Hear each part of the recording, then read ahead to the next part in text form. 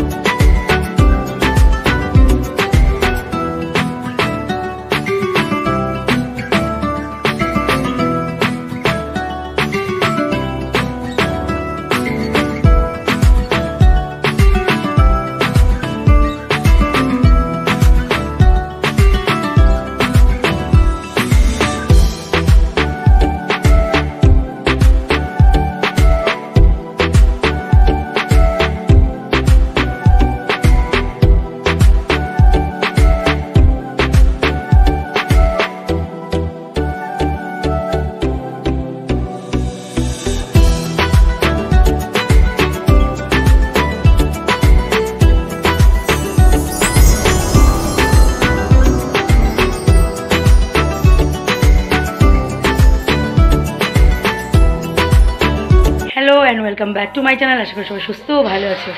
তো আজ দিদির বাড়ির লাস্ট দিন, আজকে চলে যাচ্ছি বাড়ি।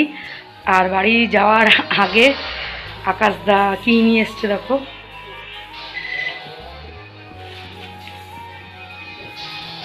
বড় বড় গলদা চিংড়ি না বাগদা চিংড়ি সেগুলো নিয়ে এসছে, যে আজকে এটা খেয়ে বাড়ি যাব। তো এইটাকে এখন কাটতে হবে, দিদি কাটুক বা আমি কাটবো, ভীষণ শক্ত। আর নিয়ে এসছে বড় বড় লাড্ডু, বলছে লাড্ডু আর এই চিংড়ি মাছ খেয়ে বাড়ি যা, তাই বলছে। আর হ্যাঁ, বাড়ি যাওয়ার আগে আর একটা জায়গায় যাব, সেটা হচ্ছে দিদির শ্বশুরবাড়ি। তো আজকে দিদির শ্বশুরবাড়িতে যাব, পারলে তোমাদের সাথে সাথে শেয়ার করব। শ্বশুরবাড়ির থেকে একবারে আমি ওইখান থেকেই বাড়িতে নেমে যাব, আর দিদিরা এই বাড়িতে চলে আসবে। তো আজকে দিদির শ্বশুরবাড়িতে যাচ্ছি, তোমাদের সাথে সাথে শেয়ার করব।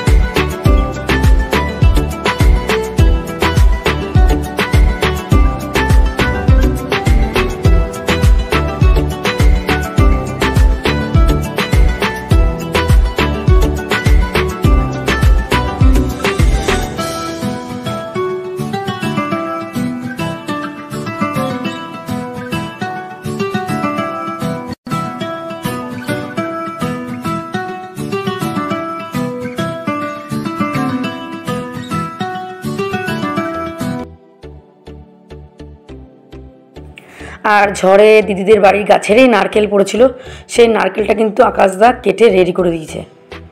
এই যে নারকেল ফাটিয়েও দিয়েছে ছাড়িয়ে।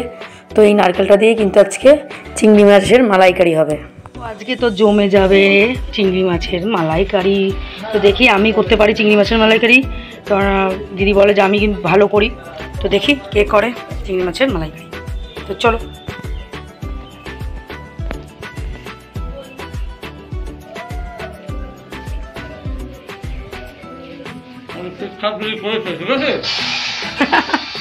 সবাই দেখতো, অনেক লোক দেখবে, পেট তো খারাপ করবেই।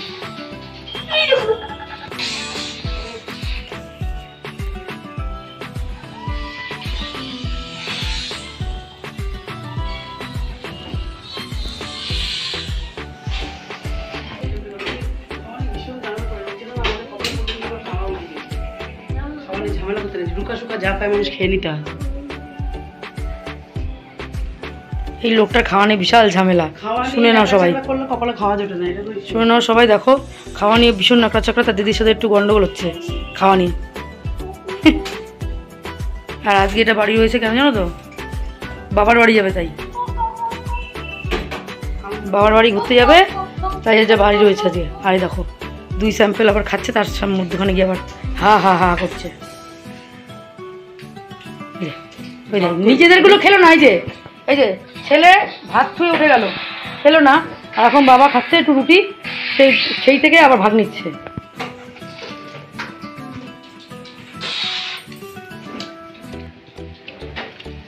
বাইরের ওয়েদারটা যে ভালোই আছে, কিন্তু মাঝে মাঝে বৃষ্টি হচ্ছে। ওয়েদারটা কিন্তু খুব সুন্দর, রোদ্দুর ওঠেনি। পুকুর পরে জল, এর থেকেও বেশি জল থাকে তো, না কিছুই না। চলো আবার পরে আসছি। তো আমরা বেরিয়ে পড়েছি, গোছানো হয়ে গেছে। আর এই যে আমরা গুছিয়ে নিয়েছি। আর এই যে দিদি, এই যে ওরও গোছানো হয়ে গেছে। তো আমরা বেরোচ্ছি আর যাবো হচ্ছে ট্রেনে।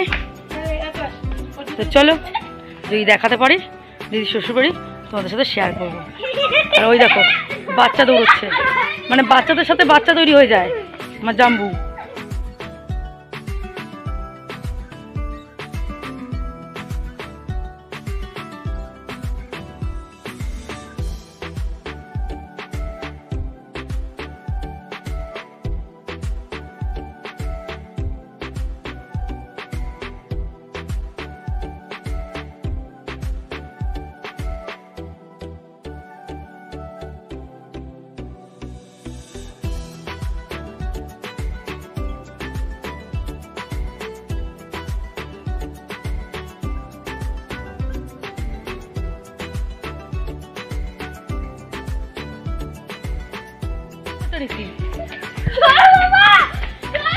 সোফায় বসে রয়েছে,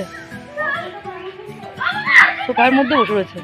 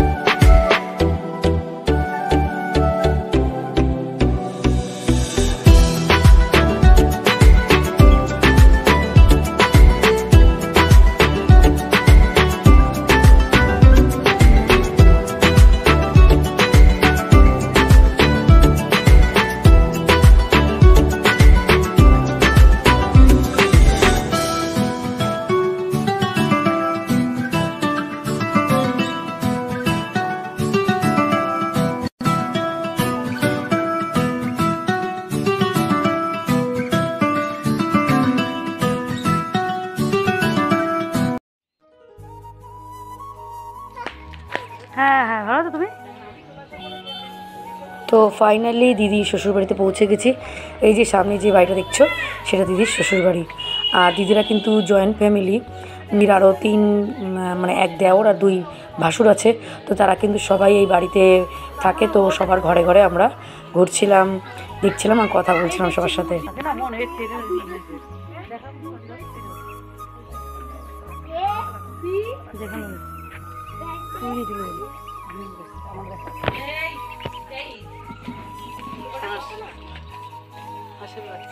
তোর বড় মেয়েরা গিয়ে দেখাবি না, দেখা ভিডিও করে নে।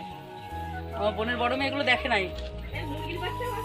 হাঁসের বাচ্চা এই গ্রামের কোনো সাইট আমার বোনের বড় মেয়ে জানে না। তো আমাদের এখানে তুমি তোরা আনতে কুকুরগুলো দেখ কি সুন্দর। আমাদের এখানে একটা কুকুর খুঁজে পাওয়া যায় না। এর মধ্যে পানি কোনো কিছু না। আম গাছগুলো দেখ, এই যে আম গাছ।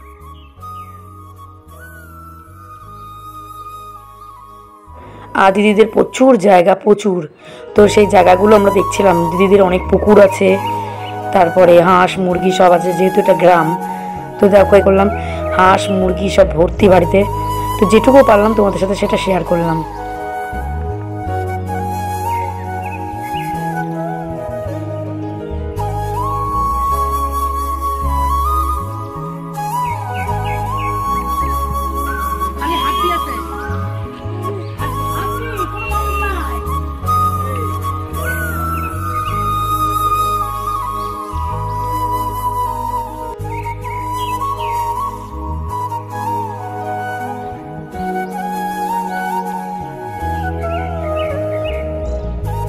এখানে দেখো দিদির শাশুড়ি যে খাটে বসা, আমরা কিন্তু ওনাকে দেখতে গেছিলাম। তোমরা তো জানোই কারণটা। দিদির শাশুড়ি কিছুদিন আগে শরীর খারাপ ছিল, হাসপাতালে ভর্তি ছিল। আর সেখানে দিদি শাশুড়িকে দেখাশোনার জন্য কিন্তু একাতি ছিল সেই হাসপাতালে। তো তার জন্য কিন্তু দেখা মানে সে একটু সুস্থ হয়েছে, তাই একটু দেখতে গেছিলাম। তো তার জন্য দেখো আমরা বসে সবাই গল্প করছি। আর এখানে দিদির বড় ভাসুরের মেয়ে আর দিদির সেজ ভাসুরের ছেলেও কিন্তু ওখানে আছে। তো আমরা সবাই মিলে গল্প করছিলাম। আর তার আকাশদাকে মানে আমার জাম্বুকে বারবার জড়িয়ে ধরছিল। কারণটা হচ্ছে আমার মেয়েকে আর দিদির ছেলেকে জ্বালাচ্ছিল। কারণ ওরা জানে ওদের বাবা আর আমার মেয়ের মেসো, তো কেন জড়িয়ে ধরবে। তো বারবার জড়িয়ে ধরছিল আর ওরা যাচ্ছিল খেপে। আমার মেয়ে বিশেষ করে খেপে যাচ্ছিল যে ওর মেসোকে কেন জড়িয়ে ধরা হবে। তো তখন আমরা বোঝালাম যে এটা মেসোর মা জড়িয়ে ধরবে না তো কে জড়িয়ে ধরবে মেসোকে, তাই না। এই যে দেখো এখানে বারবার জড়িয়ে ধরছে আর আমার দিদির ছেলে খেপে যাচ্ছিল, হাসছিল মিটিমিটি, কিন্তু ভিতরে ভিতরে রেগে যাচ্ছিলো যে আমার মেয়ে কোমর হাতে দাঁড়িয়ে আছে, কেন মেসোকে জড়িয়ে ধরবে।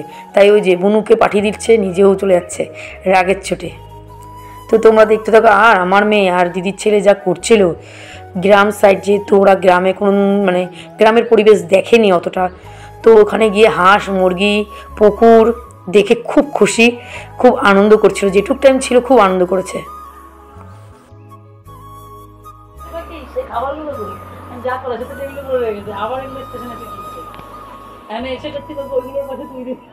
তো দিদির শাশুড়ি এখন সুস্থ, আর সেটা দেখে খুব ভালো লাগছে যে কথাবার্তা হেসে খেলে বলছিল। তো তাই কিছুক্ষণ পরে আমরা বেরিয়ে এসেছি। আর আসার সময় বলে এসছে 2 দিন পরে আবার তারা বাবা মাকে দেখতে আবার আসবে এখানে। তো ফাইনালি দিদির শ্বশুর বাড়ি থেকে ঘুরে আমরা বাড়ি চলে এসেছি। এই এখন বাজে হচ্ছে রাত্রির 9টা, দেখতে পাচ্ছ নিশ্চয়ই। তো 9টার সময় আমরা বাড়ি চলে এসেছি। আর কি বলবো, ওখানে তো প্রচুর খাওয়া দাওয়া হলো। তো এখন কোনো রকম একটু সিদ্ধ ভাত বসিয়ে নেবো। ওরা রান্নাবান্নাও করেছিল, আমাদের খাওয়াবে বলে জোর জবরদস্তি করছিল। কিন্তু আমার বড় মেয়ে যেহেতু যায়নি, আমার বড় মেয়েকে নিয়ে গেছিলাম না, কারণ আমার বড় মেয়ে তো মা বাড়িতে ছিল। আমি ছোটোটাকে নিয়ে গেছিলাম খালি। এই যে ছোটোটা যা গিয়ে দুষ্টুমি বুদ্ধি করছিল, ওখানে অনেকগুলো বাচ্চা কাচ্চা পেয়েছে, ব্যাস তাতেই ও মহারাজ হয়ে গেছিলো, লাফালাফি ঝাপাঝাপি। তো এরা তো পেট ভর্তি করে খেয়ে এসছে, কিন্তু আমরা আর ভাতটা খাইনি, কারণ ভাত ঝাল সব কি করেছিল। কিন্তু বললাম যে না, বাড়ি থেকে কোনো রকম আমরা করে খেয়ে নেবো ওখানে। কিন্তু চাউমিন যা পেরেছে তাই এনে খাই।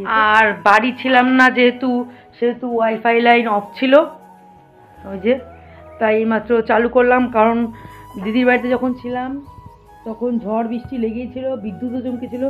তো আমি বাড়ি থেকে যাওয়ার সময় কিন্তু আমি ওয়াইফাই লাইন খুলেই তারপরে গিয়েছিলাম।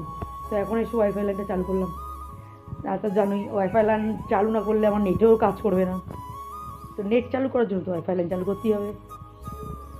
চলো, আর এই কদিন বাড়ি ছিলাম না, ঘরের অবস্থা একটু শোচনীয় আছে, জামা কাপড় এখানে ওখানে সেখানে ছড়িয়ে ছিটিয়ে আছে, তো এগুলো সব একটু পরিষ্কার করে নেবো।